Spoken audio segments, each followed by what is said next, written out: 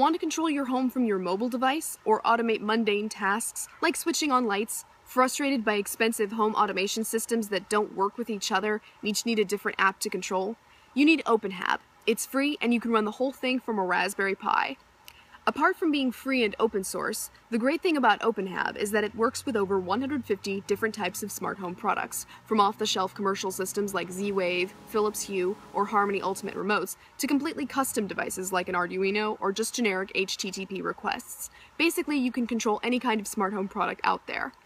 There's a web interface, a mobile interface, there's remote access to control your home from anywhere, and you can program your own custom interface if you're into that kind of thing.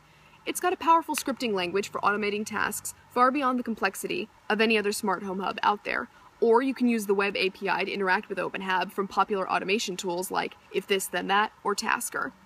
The only downside to OpenHAB is that it's pretty tough to get installed and configured. You don't need a computer science degree, but it helps.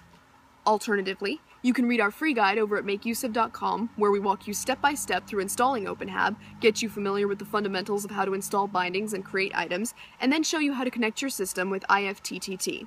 If you can read and type, you too can get this working. And look out for part 2 of the guide, where we go through automating with rules, adding Z-Wave sensors, and more complex stuff. Thank you for watching, and I hope you're as excited as I am to get started with OpenHAB on Raspberry Pi. Be sure to subscribe to this channel for weekly reviews, giveaways, and tutorials from all of us at MakeUseOf.com.